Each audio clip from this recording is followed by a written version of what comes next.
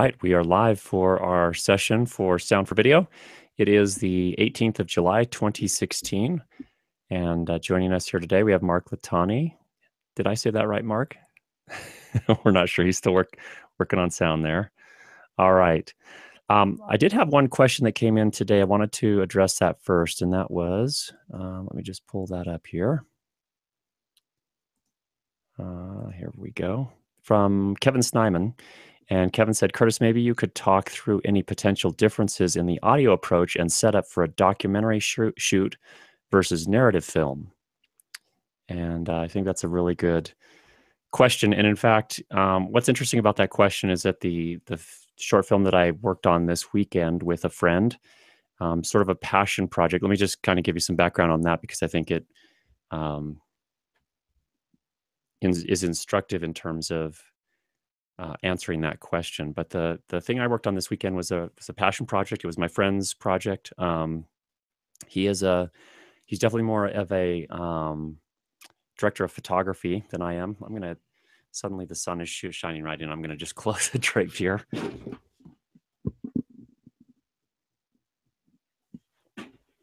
Hopefully that mellows it out a little bit. Okay. So he's a little bit more of a director of photography than I am. And he needed someone to do sound because in the past, when he's done his projects, he's been kind of the only guy, and he maybe brought along a couple of friends, and the friends did the best that they could in terms of, following directions. But he wanted to kind of improve his overall production value. So he invited me to come along and help out with sound. So I actually did help with sound, not only sound, but also helped a little bit on gaffing in terms of getting the lighting all set up and things of that nature. We'll come back to that if we have time. But the whole premise was he's just putting together a short piece. It's probably going to be 5 to 10 minutes max. And what the piece is about is a local guitar maker here. Actually, I live actually up in the mountains, but the guitar maker and actually my friend Levi live down in Salt Lake Valley, so in Salt Lake, Utah area. And the guitar maker has been making guitars for decades, from what I can gather. And wow, 1 second, lighting's really bad.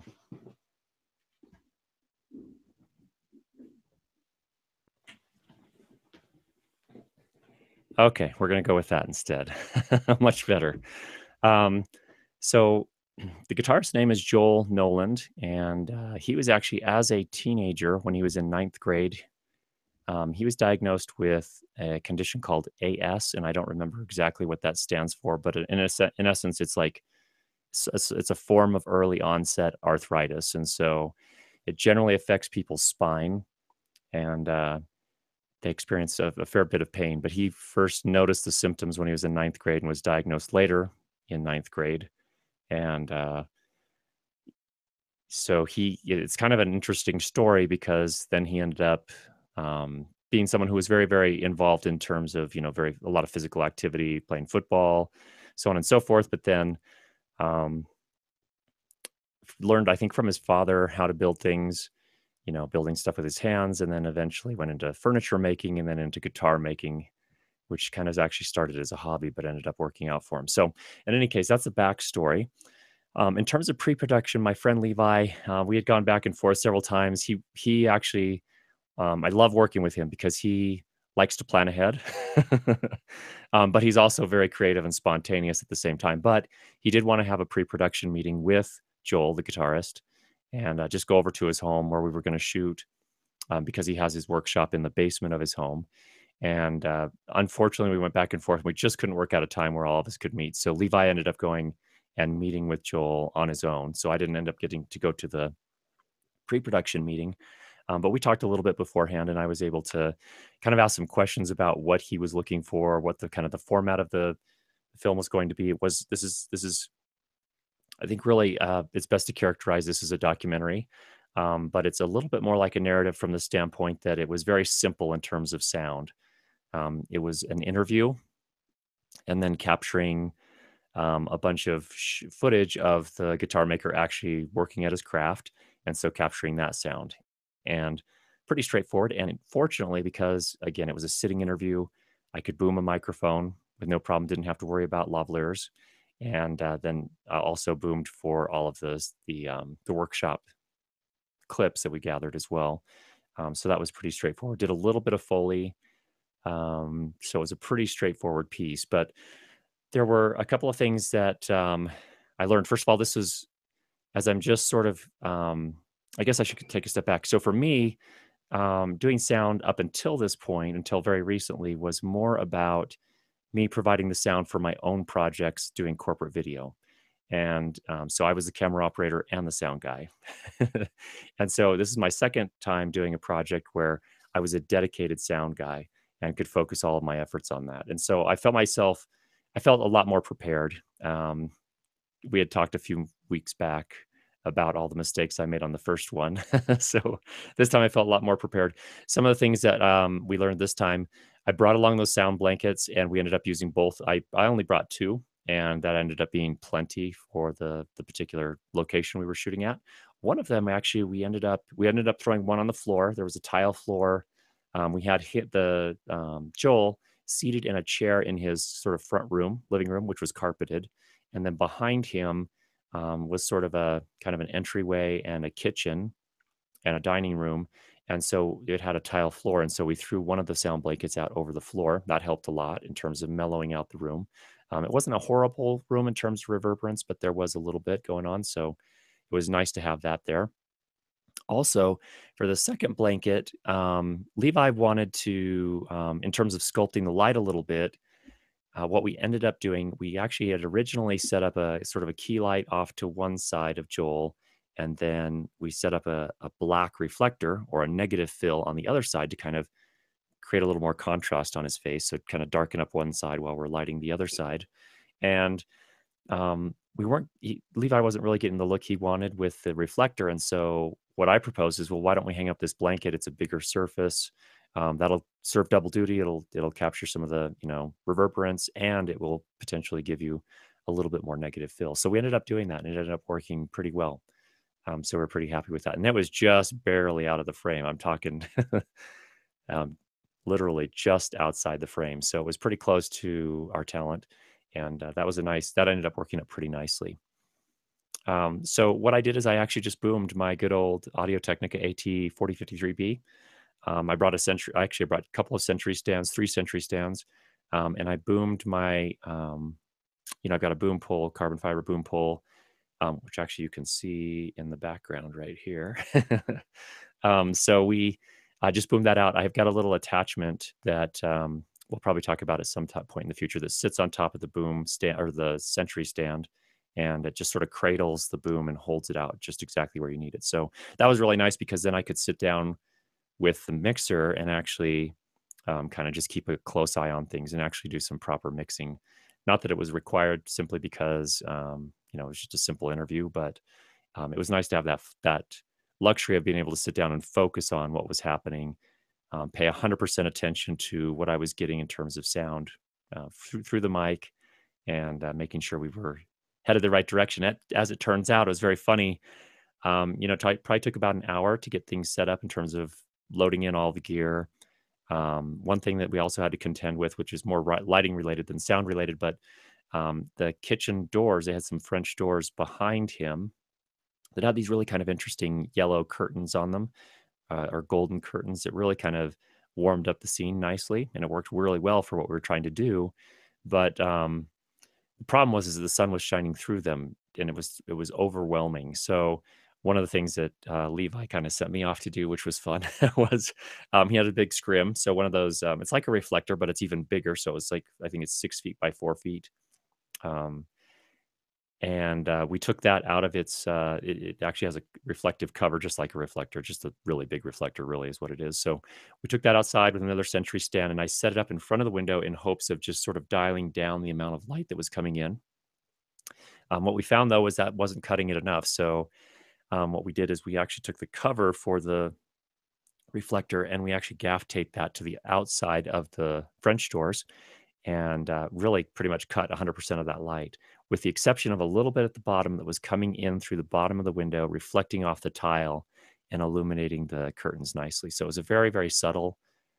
To the naked eye, it looked very subtle, but on the camera in the frame, it looked really, really nice. So that was kind of an interesting little experience there. But once we finally sat down and started recording, excuse me, um, we were literally 15 seconds into the interview, and I started picking up some really weird sound in my headphones, and I was kind of freaking out, like, "What's going on? What's going on?" I'm looking around, I'm looking at Levi. He also brought along one of his friends to act as sort of a general production assistant, and we're all looking around, and actually, Joel at one point stops talking and goes, "What is that sound? I have never heard that in my life before." And it's a Saturday morning. It's probably by this point, it's probably 10 AM. And, when we came in, I noticed that there were some garage sales or kinda yard sales going on at a couple of the neighbors' houses. So Levi asked the production assistant to go out and go figure out what the sound was. So he walked out and found out it was a kid who was, one of the kids of the families that was having a yard sale, and he had found some old, self-inflating air horn thing, and he was shooting that thing off, and, so all it took was our production assistant just had to go out and say, "Hey, wondering if we could ask you a favor. If you could just kind of keep it quiet for the next few minutes, we're trying to film here." And that actually worked beautifully. The family was happy to oblige, and we didn't have any more issues with that sound. So sometimes the solution is you just need to find a way to make things quiet around the set. And sometimes that's talking to the neighbors or whatever it's going to take. Um, so that was pretty fortunate that that worked out. So we were able to redo that part of the interview, and that everything went swimmingly from there. Um, it's amazing also how much a a sensitive condenser microphone will pick up. So of course Joel's family was in and out throughout the interview, and so there were a couple times when they came in and we just sort of paused, and that was no problem. But then they went off into other rooms and started whispering. That condenser mic can pick that up just as well. So Joel was kind enough to handle the responsibility of asking them to not whisper for just a few more minutes, and so we were able to work that out as well. So a lot of times it's just really practical solutions. It's doing whatever you can to get enough quiet for filming. It also helps if you've got everything set. Oh, yeah, a couple of other things. Just like before, there was an air conditioner running, actually a window kind of unit of air conditioner. And we had talked early on when we were just bringing the gear in and setting up, and we said, Joel, "Hey, Joel, is it okay if we turn that off while we're shooting?" He's, "Oh yeah, you can turn it off right now." And we were like, "No, no, no, we're gonna, it was a very hot day, so we left it on, and then right before we started shooting, we turned that off, and then I also requested if we could unplug the refrigerator. There's a refrigerator up behind and off to the side a little bit, and they didn't have an issue with that, which was great. I also we've probably talked about this before, so I apologize if I have, but if I haven't, one thing I like to do, and I learned this from a guy named Rick Veers, who wrote a really interesting book called The Location Sound Bible. He suggested put your car keys in the refrigerator if you do unplug it. That way, you won't forget to plug it back in. So we did that. I put my keys in the refrigerator, and explained to them what I was doing, and they were all great with that. And so as soon as we were done shooting, first thing I did is I hopped up. Levi turned on the air conditioner. I went over to the fridge, and we got that plugged in, and everything settled and back to how it should be. So it's interesting when you're working at someone's home. You're trying to Joel and his family were all very, very accommodating. It was great to work with them, but it can be a challenge sometimes, and you have to, do your best not to make an absolute disaster area of their home. I felt like maybe we were imposing a little heavily at some point, but again, they were very accommodating. We then went down to his, we did one shot. Levi wanted to capture a shot of Joel walking down his basement stairs into the basement, into the workshop, and I get kind of a morning look to it. So we did some gaffing work. He kind of directed me on how he wanted the lights set up, and we reflected a light off of the wall up at the top of the stairs to make it sort of a silhouette effect. So as Joel walked down, he was pretty much silhouetted, and that took some kind of tweaking around. One of the things we got to do, which was very cool, was Levi and I are working together on we're talking about putting together a course, and we've done a little bit of planning, but we're not ready to start actually doing the production yet. But doing these projects together, we're hoping to get enough material to put together a lighting course. And yeah, as part of that, Levi made some contacts. And in fact, I also talked to a guy at NAB this last April. There's a company called, oh, what are they called now? That's embarrassing. Hexalux. And Hexalux makes some very nice LED Fresnel lights. And they're pricey.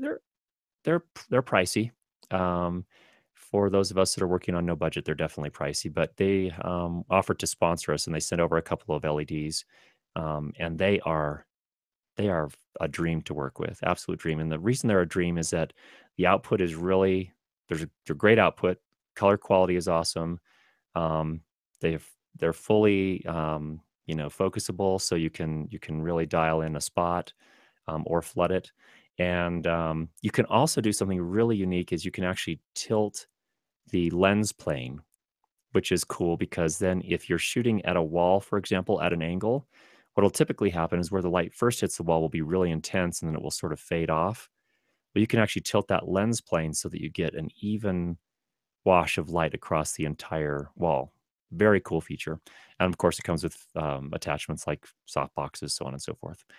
So anyway, we got that dialed in. That was an interesting one because as a sound guy, I got to stand with my boom pole right over and kind of boomed that up and over the banister and down the stairs, just barely out of frame. So we could capture the footsteps as he went down the stairs and get the kind of the creaking of the stairs and things of that nature. So that worked out nicely. And then the rest was in his workshop down in the basement. And there were all sorts of really very cool sounds. Of course, as you can imagine, if someone's making a guitar by hand, involved, cutting wood, of course, and using a chisel to kind of work some of the wood down. He actually picked up a bunch of, and we captured this as wild sound. Actually, let me take a step back. I want to describe this one scene we shot. So one scene we shot as sort of an establishing scene or clip for the coming into the workshop was he has several tables, and one of the tables has a couple of the guitars that are kind of in progress. So the bodies of the guitars lined up. And then he has a bunch of the component pieces sitting there. He has a back for another guitar sitting there and the front for another guitar sitting there. A bunch of the tuners, which are the little, the knobs, of course, they use to tune the guitar. And those have some metal and plastic. I don't know if it's plastic or whatever it is. But so what we did as an establishing shot is we had Joel kind of walk in and walk around the table and start picking up some of the guitar tuners as if he were picking them up to go actually, do the next step and put them on the fretboard and the tuning head. And so it was the problem was it was a wide shot. So there wasn't really any great way that I could capture the sound of those tuners because if they're metal, as he's putting them in his hand, we're hearing the kind of the clinking of the metal, a great sound. And we couldn't film that. So what we did is we actually shot that wide. And then right on the spot there, I essentially got Foley or sound effects, however you want to look at it, and just had him pick some of those up. We did a couple of different takes of that. So I'm excited to see the final edit where the way it's going to work is Levi's doing the edit, and then he's going to send me an OMF file from Premiere, which is essentially kind of a pre-rendered shot of the edit, a pre-rendered file of the edit, including all of the cut information for the audio. And then I layer in the actual high quality production audio that I shot, and also do any of the kind of the sound design or the, fitting in the Foley pieces and fitting in all the sound effects. Because once we got downstairs into the workshop, and this is for better or for worse, this may be a lesson learned, we'll see. But while we were upstairs doing the interview, we slated everything. So we did probably 6 or 8 takes with the interview, and at the start of each of those, we had a slate, and I slated it. So we had that in point, and that's going to be really helpful. But then once we got downstairs, Levi was saying, "Hey, don't worry about the slating. We can just go straight into these because again, it's just sound effects." So it'll be interesting to see how that works in post. I think ideally on the bigger productions, they would actually slate those as well. We'll see if that comes back to bite us. So that could be a lesson learned. Let's see.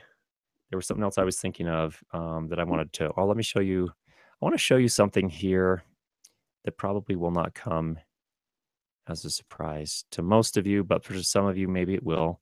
Um, whoops. Sharing is not always the easiest thing here. Okay, here we go. Here's Audition. You should be seeing that now. So this is one of the files from the interview straight out of my recorder. In this case, I was using my Sound Devices 633. And just so that you're aware, and this wasn't necessary in this case, but it just recorded this way. This actually, the first two channels here are the stereo mix, and the third channel is the isolated track. So this is the actual, this bottom one here is the microphone, the single microphone, and technically these two are the stereo mix. Now you can see I didn't really do anything special with the mixing, so when I came in to post process that, all I really did is extract this to mono files. So you can see here, I'll just split it up into 3 different files. And I would use the third one here, which was the the isolated track directly from the microphone. So you can see here the slate very distinctly. So hopefully that'll make syncing a lot easier.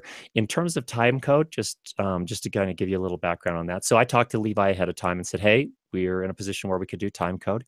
He was shooting the visuals with a Sony A7S II. So I think a lot of you are probably familiar with that camera. It's a full frame, mirrorless, very small body camera. It does have a microphone input. It's a 3.5 millimeter input. So technically we could have done time code using my Tentacle Sync or using my Mose gear and with the sound devices. But he actually opted not to do that just because the one complication that I don't think we've really worked out well yet, and that is to sync them up. When you send time code to a camera as an audio track, when he starts playing those clips on his computer in Premiere, which is what he's going to edit in, he's going to have this blaring time code. And of course, yes, he could mute the track. And then the other channel would be whatever sound the Tentacle Sync captured in its tiny little tinny microphone, which isn't bad, but wouldn't be awesome either. But the problem is the software that takes that audio track and converts it into something that can be used as time code and then syncs it up to the audio is an app that you have to have the Tentacle Sync plugged into your computer as a USB dongle for that software to work. So that's kind of the problem with it for our workflow right now. We kind of need to get past that and find a way to work around that. But I'd actually like to talk to the Tentacle Sync guys. I wish that weren't necessary. Because it would make it a whole lot easier to work on things like this. And that works fine if you're the guy that shot the video, captured the audio, and you're going to do all the editing because you'll have everything. But if you have separate people doing that, it becomes a little bit of a pain unless I give my time code module to Levi to take home and use. Kind of becomes a messy thing. So we opted not to shoot with time code. We just did slating. Just kind of give you the background on that. The reason I wanted to show you this file here is that I think a lot of people, and in fact, I'll show it to you here. And let me just show you, if I run statistics on this just to see where the loudness is sitting, the loudness is at minus 35.7. And in a professional production, you can see actually the loudest peak here is hitting about minus 12. Most of the rest of them are not. When you're working with the professional recorders, this is pretty common. You can actually run it with this much overhead because when you go to normalize this and make it louder, you're not going to have to worry too much about noise. That's one of the beauties of working with some of these higher quality recorders. Could you do this with a Tascam DR60D or DR70D or something like that? Yeah. You probably need to push the gain just a little bit more and leave yourself just a little bit less headroom just to keep the noise under control, or be prepared to do a little noise reduction in post. But with the sound devices, this is totally normal. And this is a great way to work. I know that when some people see this the first time, they're like, oh my gosh, this isn't very good audio. This is going to be a nightmare. But it actually cleaned up nicely. And in fact, this is what the waveform looks like after I did the post-processing on it. And here I have it sitting just at, I believe this is minus 24 in terms of loudness right now. Yep, minus 24.5. Once I get the full mix or the full edit from Levi, along with the OMF file and all the audio files, I'll be doing a little mixing. We're going to have a music bed, of course, some music sitting behind it. So I'll have to mix this. So I don't want this to be all the way at the maximum loudness yet. I want to wait until I do the final mix, and then we'll take that to the maximum loudness, or the loudness target, I should say. Since this will be on the web and it will be a stereo output file at the end, the target will be minus 16 LUFS. So that's a little bit of background on there. I just wanted to show you that because I think that's of interest. And I've had people ask that kind of question before, like they'll get this file in like this, and they'll just kind of freak out thinking, oh my gosh, it sounds horrible. I can barely hear it. But that's perfectly normal. So there is an example in Audition. All right. So to finally get back to Kevin Snyman's question, that was the long way around. It's 25 minutes later. Kevin asked again, what's the difference in terms of sound for a narrative versus a documentary? Well, what I worked on this weekend was probably somewhere, in terms of what we did on the set, was probably somewhere in the middle. A lot of times documentaries on the extreme end get kind of crazy, where you pretty much, in some cases, you just put a lav up on the people that you're going to be, that they're following around with the camera, and you just wish for the best. And that's craziness. And that's probably a lot of fun too, I imagine, at some level. But what we did was a little bit more, the environment was pretty well controlled. I could do everything with a boom mic. That made it a lot easier. So I would say with documentaries, you have to be just ready to do whatever the director wants to do. And oftentimes the director is the cameraman as well, or camera woman as well. But in those cases, in some cases they're running and gunning so much that they'll just put a shotgun microphone up on the camera and call it good. Other times they're running and gunning and they want a sound guy that can do his or her best to boom while they're just running and gunning. I actually saw a documentary, and I'm trying to remember what it was. I didn't get to watch the whole thing, but I saw the first few film, and I think it won a film festival award.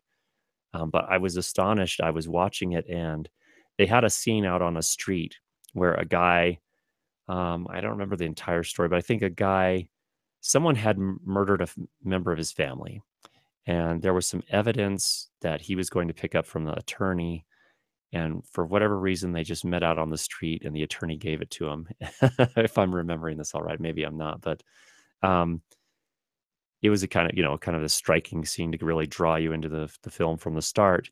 But what I noticed is as they walked down the street, there were several times where the boom mic dipped into the frame. So they were actually booming live, I guess. Instead of laving up the guy. I guess they wanted to capture whatever dialogue they could from the attorney, who was also meeting them there, who they didn't have access to ahead of time, so they wouldn't be able to lav him up. And so their approach was, let's just go boom it and do our best. And I remember as the scene faded out, the boom is dipping way into the frame again. And yet it still won an award. Don't ask me about that. I think we should strive for better than that. But so that's kind of the one extreme. I think a lot of documentaries are shot with a lot of lavaliers. And in fact, I think it depends on the director these days. Even on narrative films, I was listening to another sound mixer who worked on Interstellar. And I'm trying to remember. I don't remember his name, to be honest. But he was talking about how he'd worked for a couple of different big directors. And one of them hated lavalier microphones. And the other director, he showed up the first day on set and he was planning on just booming everyone because he was used to doing that working for the other director, which he had for several years and several projects. And the new director was like, why aren't all these people laved up? Where are their wireless? And so he had to run and kind of scramble and get everyone wired up because some of the directors like to work that way. So I think really it's all over the board. I would say that generally, if you could make any generalization, narrative, you're going to have a little bit more time to plan in most cases. You're going to do more pre-production work in theory, hopefully.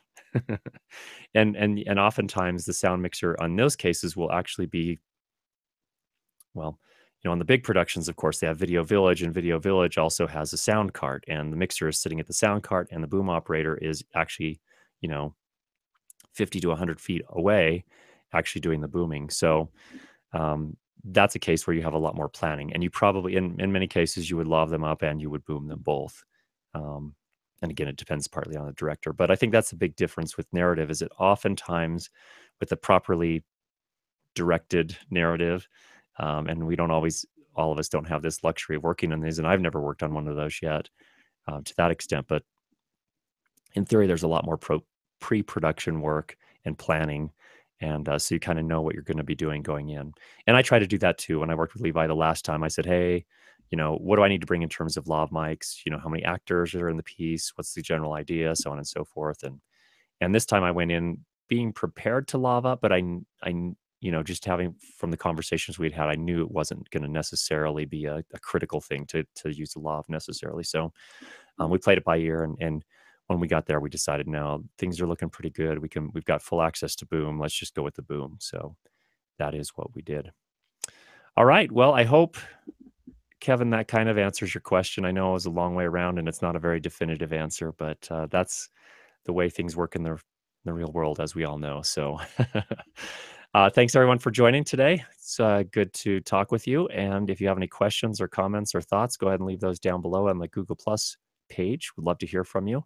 Hope everyone's having a good time capturing great audio, making some great recordings, and we'll talk to you all next week. Take care.